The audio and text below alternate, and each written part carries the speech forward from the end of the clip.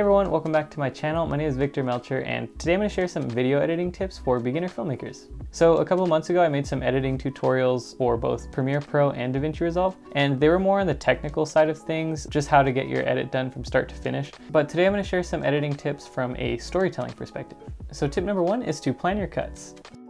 So you can do this before or during your shoots. It really depends on the type of project. If you're shooting a short film, a spec ad, or a mini doc, you can plan it before. If you're shooting something more run and gun like a wedding or some behind the scenes videos, and it could be for some mini documentaries where you don't necessarily know what you're filming, it's just kind of unraveling. But planning your cuts will definitely make it a lot easier when it comes time to actually edit the footage. And for planning the cuts before, you can do this in both storyboards and shot lists. Storyboards, you can take some time and draw the frames exactly how you envision, and the drawing does not need to be good. Here's some of my storyboards. They're terrible, but they literally helps me craft each scene, and it helps me run through things a lot quicker. And the really nice thing about them is that if you get lost during shoots, which has happened to me a bunch of times, you can always just look back at your storyboard and it'll kind of just set you back on track. And also what helps is making shot lists. And you can actually make them on your phone, which is really cool. You just type it down in your notes and you can make it like a checklist. So that way, as you're going through your shoot, you can just check off each shot, because then you can either wrap up early or just try to get some spontaneous shots. Hey everyone, Editor Victor here. So I noticed I forgot to talk about how to plan your cuts during your shoot, so I'll get into that right now. So as you're shooting, just take mental notes of each shot and figure out how you're gonna cut it into the next one. So for example, say if you're covering a behind the scenes photo shoot, first you might wanna get the photographer shooting the photo,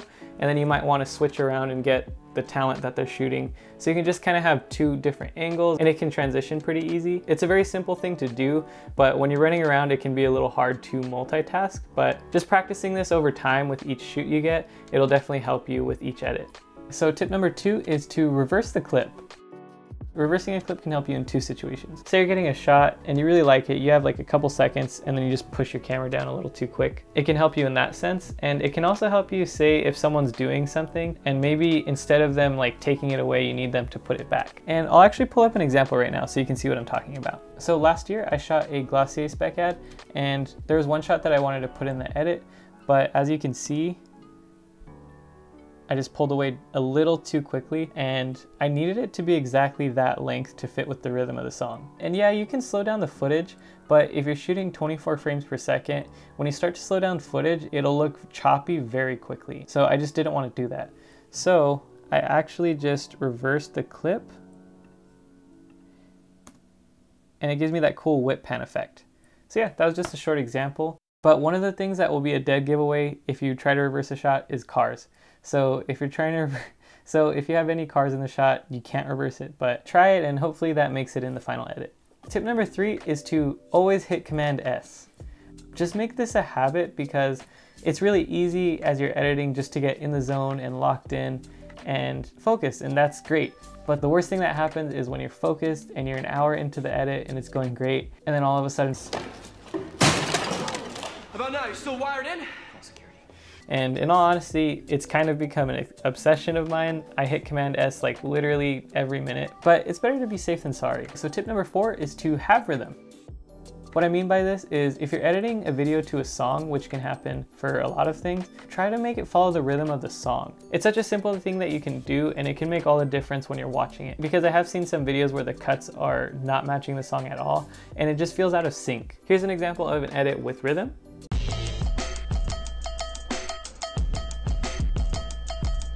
And here's an example of an edit without rhythm.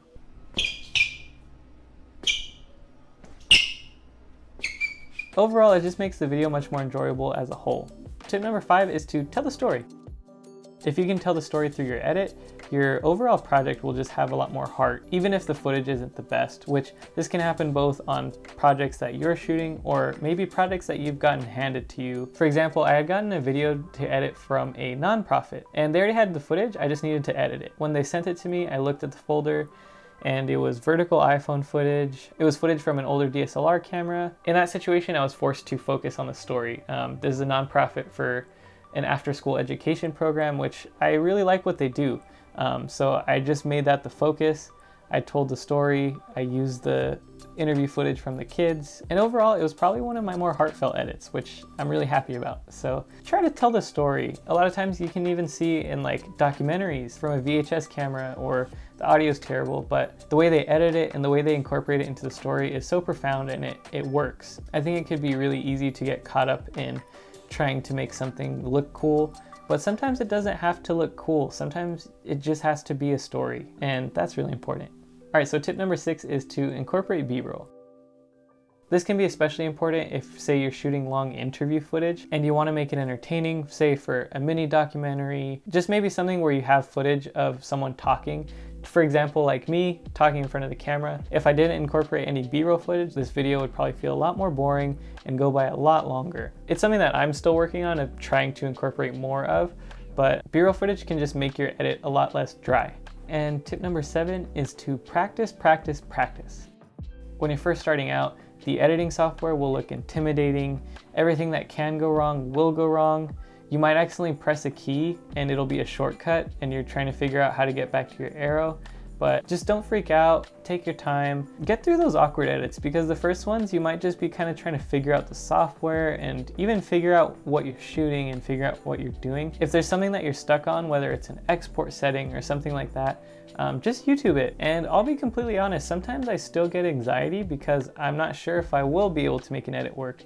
But once I start editing, everything that I've learned over the past few years feels like it's all kind of combined and kicks in, and it's like second nature. So yeah, just practice and don't be too hard on yourself.